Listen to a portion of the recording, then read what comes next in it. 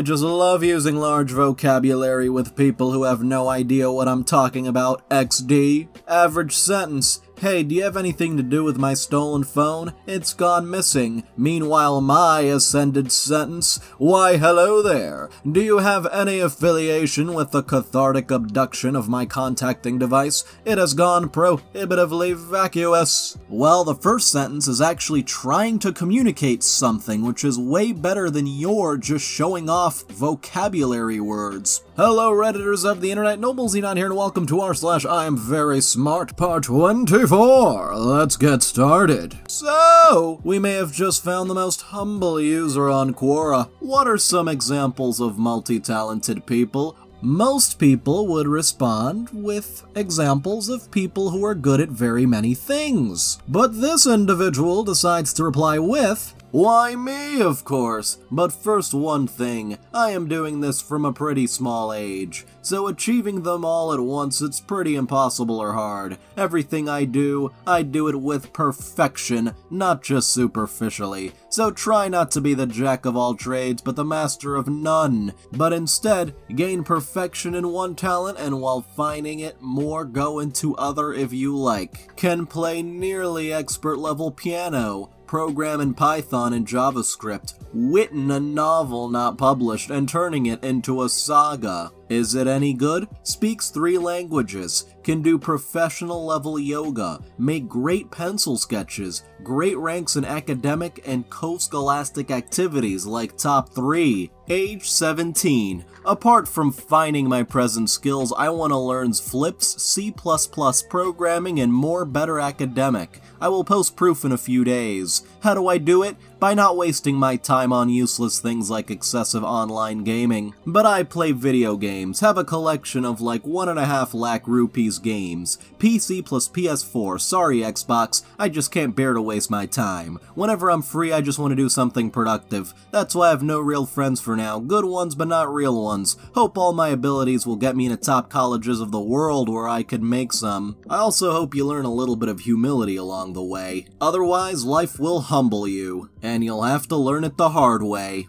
And for this next one, people really have the audacity to critique parkour without ever trying it themselves. Someone posts a parkour video, OMG, this is insane, with the shocked face emoji. I find that a little unnecessary, just let the video speak for itself.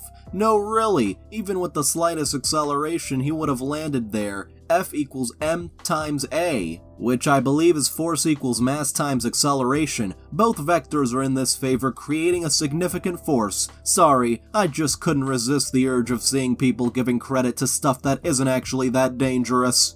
And now we go to the YouTube comments section for this next one. Thank you for animating the thoughts that go through my head on an almost daily basis. Also, reassuring some things I already have a grasp on understanding. Appreciate what you do, Cosmo. Always, always enjoy. Hey, at least this one can appreciate a creator, so. And now we have a response to the question, what was an unexpected movie plot twist? Most of the comments say The Sixth Sense, but even as a child, I was able to figure it out before the movie was even over. I'm overly analytical and watch films for sport, in quotes, and tend to ruin most films for myself. Nothing is really new or shocking to me anymore. I don't even go to the theater anymore because everything is a remake now. Laughing emoji. I just watch documentaries that educate me and allow me to see things from a new perspective. Yeah, I mean, I guess there are too many remakes out there nowadays, but you're just overanalyzing everything and ruining things for yourself. Kinda sad if you think about it that way.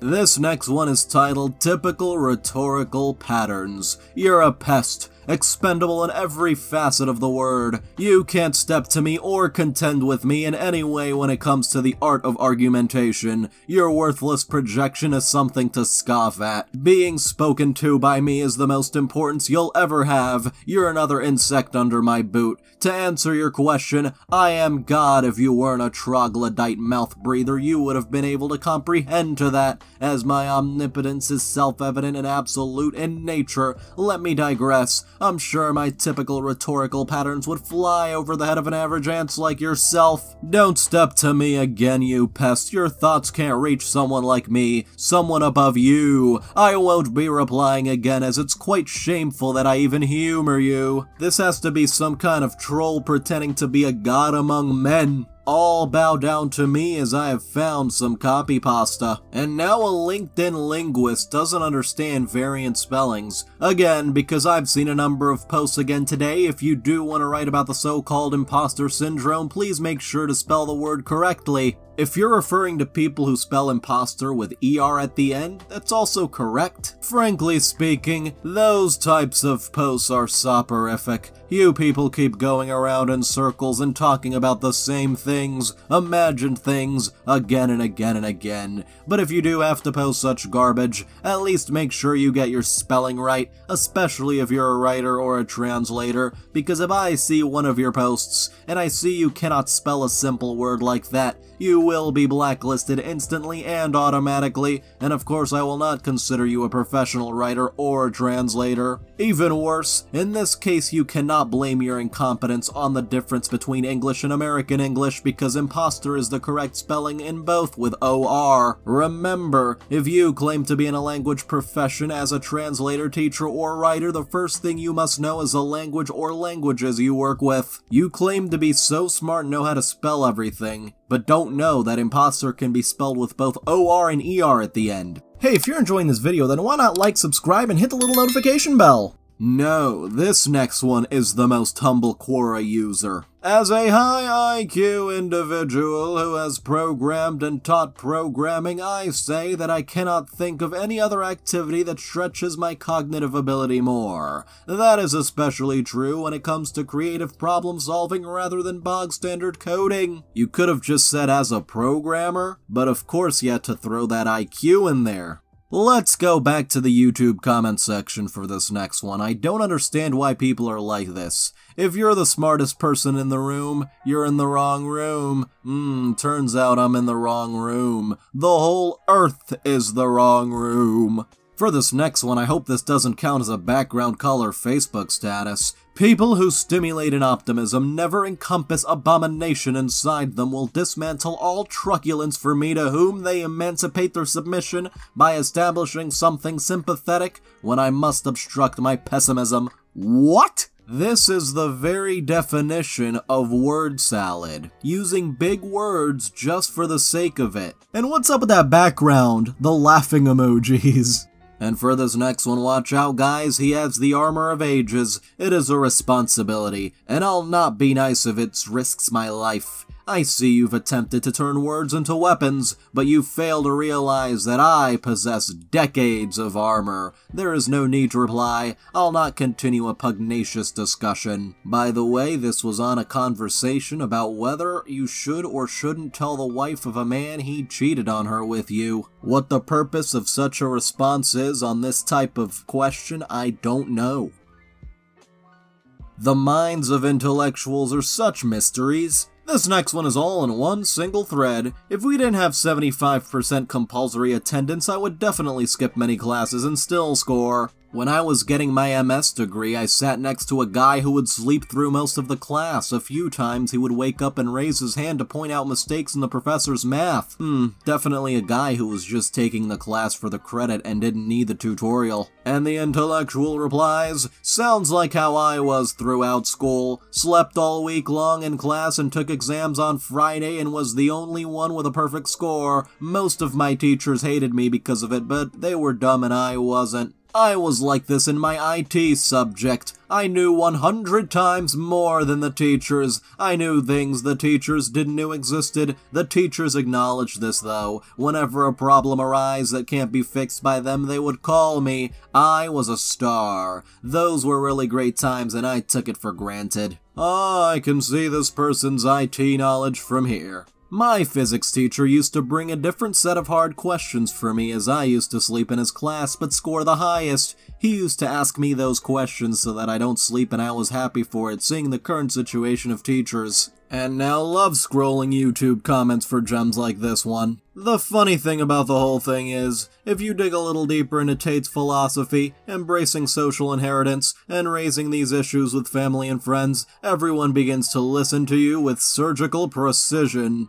Please don't tell me you're talking about Andrew Tate. What do you mean? I'm very sorry for the delayed response. It is the philosophy itself, paired with a precise rhetoric of language and the forgotten worldview that Tate represents every day. If you take his advice to heart, internalize it, and also adapt the direct pronunciation and the language rhetoric, you come across as an extraterrestrial to other people who have become accustomed to the new, modern, and simplified worldview and way of life. That's the worst friggin' word salad I've ever seen. In that case, you might want to read some books to broaden your horizons a bit. We're not Boy Scouts here. Which books should I read, oh prophet? I just want to know, how do you listen with surgical precision? For this next one, I can't imagine how unpleasant it would be to work with him. I consistently fail to calibrate my expectations for the people who work under me to their limited intellect.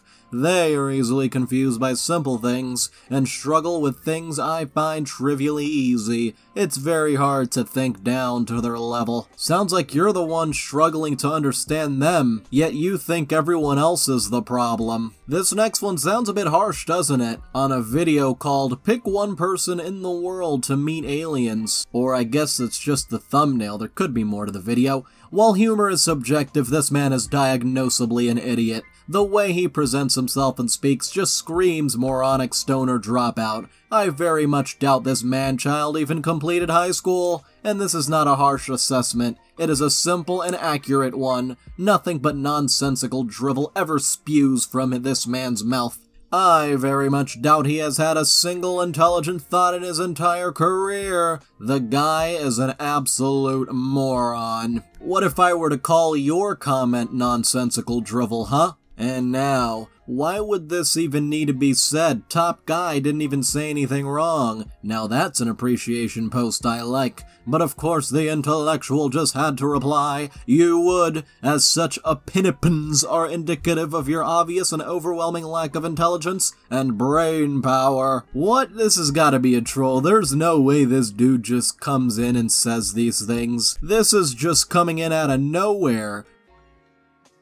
For this next one, you know, you're eating molecules and stuff. I have recurring nightmares about finding human meat at the grocery store. I don't get this. From a scientific point of view, it's not much different than pork. You know you're eating molecules and stuff. But then I'm super smart, so yeah, no worries, I understand. Wow, literally said the thing.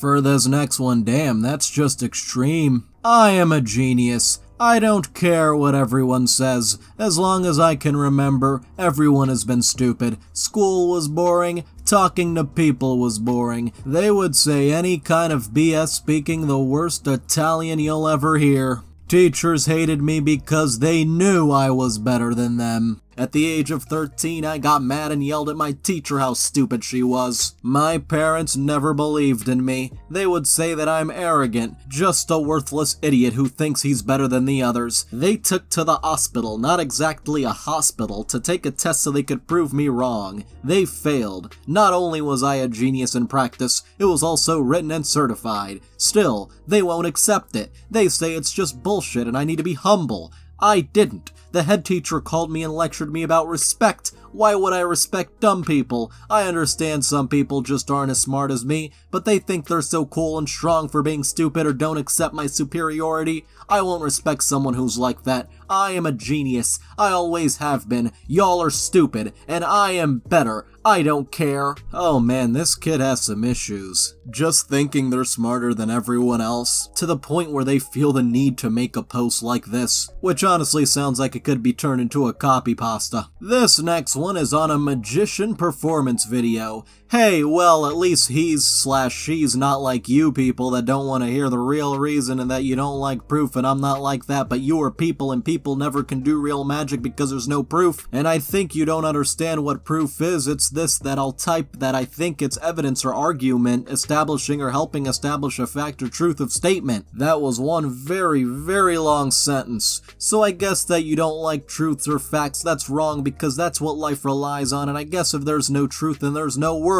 So I guess you don't like life? What did I just read? I'm confused, perplexed, and just baffled. For this next one, despite being a genius, even he is lacking compared to Elon Musk's 165 plus IQ. You know, the way you know when someone is wrong when they can't hold multiple ideas in their head that usually partially contradicts a political position. People have no sense of nuance. Trump, 100% evil and incompetent. Billionaires, 100% evil, lucky, and stupid. It makes people so much angrier when I take a position of nuance. If I had to guess with Bezos, he's probably around 140 to 150 IQ. Like in the lower echelon of genius, but a great and clear communicator, a visionary, and extremely logical. Couldn't really get past quantum mechanics, so likely not above 160, but you don't just go to Princeton and study physics, though he eventually ended up graduating with electrical engineering and computer science degrees instead. If you are mediocre,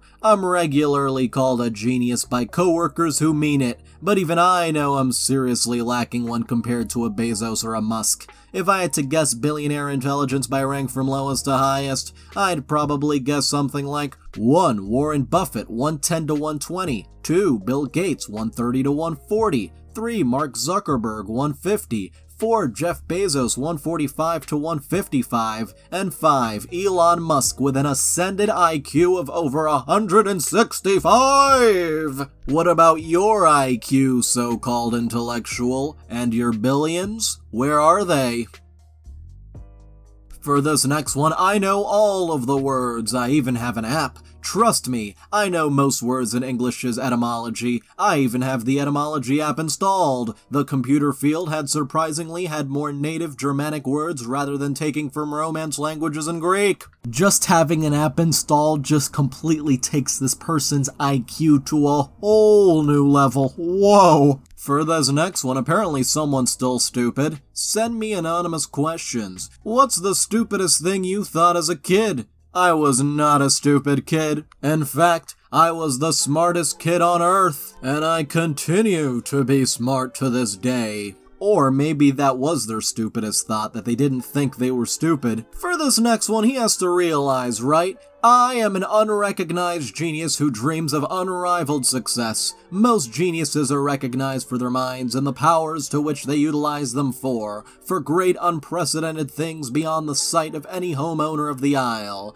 I will be one of the few who change the very course of history, because I am writing a book which will change all of literature and history in its entirety. Dude, if you think it's so good, just let the book speak for itself. Every soul on Earth will have deep admiration for me. They will see me in the street and confuse me for a golden statue, and they will want me to sign copies of my work, countless copies in every respectable hard-working establishment. And they will make documentaries about me for years to come. They will never stop talking about me because I have seized all of time, their entire existence. I am the pivot in the sun. Everything will be mine. They think I'm mad, that I sound mad, and I don't expect you simple beings I have heard, to understand my ambitions, because you could never possibly achieve it, or don't have the willpower or the strength of mind to do so. Can you please keep your grandiose fantasies to yourself? This is just ridiculous.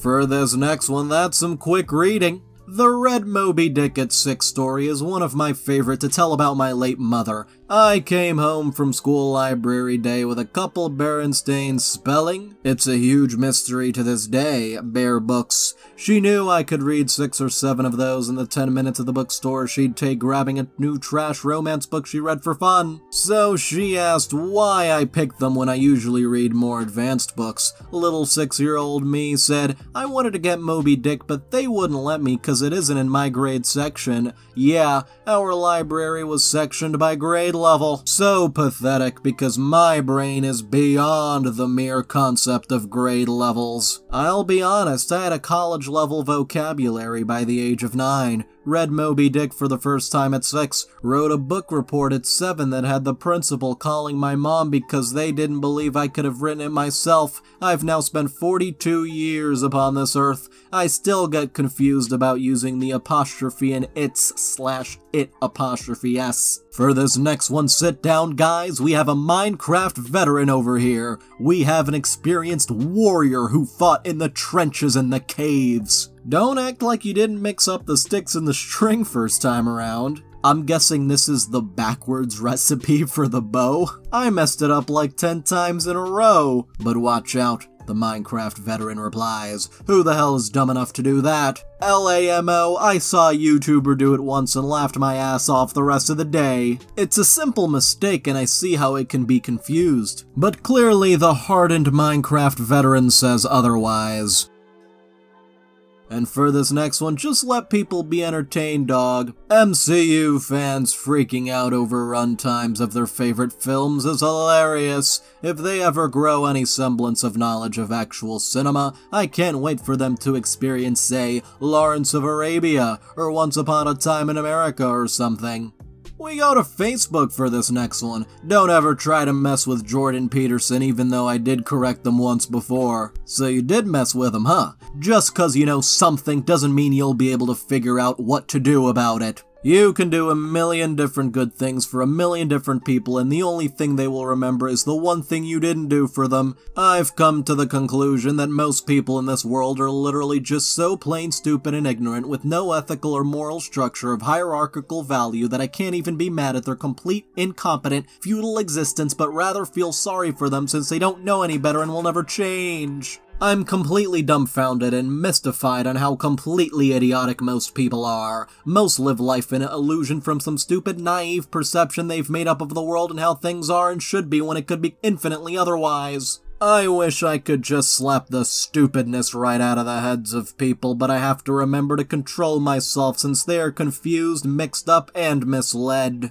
So intelligent that they believe that most people need to be slapped out of their stupidity. And for this last one, guy's gonna make atoms disappear or move them or whatever. Instead of making the atom split, what if I would figure out how to make them disappear? I believe that if you bounce the electrons, the atoms won't be affected. This is my first theory. If you figure out how to bounce the atom from one way to another instead of splitting it, you can essentially transfer matter. Imagine being able to transfer matter from one area to another. I do not think you can figure this out, but I might be able to. Well, guess what? I can transport matter with my bare hands. Mind-blowing. And Salt Fennel says someone needs to stop him. He doesn't realize that bouncing the electrons causes the protons to destabilize, which would cause the entire universe to collapse like a giant prolapse. Anyway, I'd like to thank all of my patrons, especially Amethyst Phoenix, Cranchus McBisketball, DJ, Duck 2 The Return of Duck, Fake Corvus, Jay Demby, Catalan Cormendi, Nightcrawler, Spoonie the Rogue, and Vicmeister 1999. You can join in the link below and thank you so much for watching. And by the way, if you enjoyed this video, why not leave a like, comment if you have something interesting to say, or subscribe if you want to see more.